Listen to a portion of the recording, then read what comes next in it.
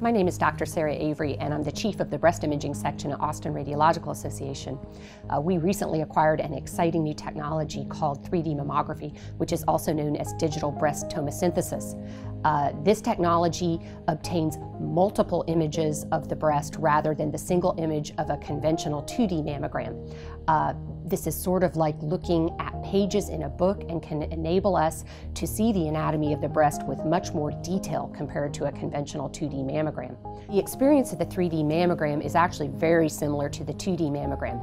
A woman might notice that the camera does arc above her breast to take the multiple images. Really, every woman should consider having a 3D mammogram.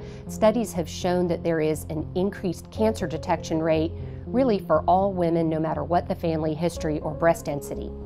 In particular, women with denser breasts gain even more advantage in terms of breast cancer detection rate with a 3D mammogram compared to a 2D mammogram. I would agree with the recommendation of the American Cancer Society that a woman should have her first mammogram at age 40 and then continue to have a yearly mammogram as long as she's in good health. A 3D mammogram is appropriate for a woman who's undergoing screening, which means that she has no symptoms, or for a woman who needs a diagnostic mammogram because she has a symptom such as a breast lump. There are several advantages with 3D mammography. Because the breast anatomy is seen in better detail, there is up to a 41% increase in cancer detection rate compared to a conventional 2D mammogram.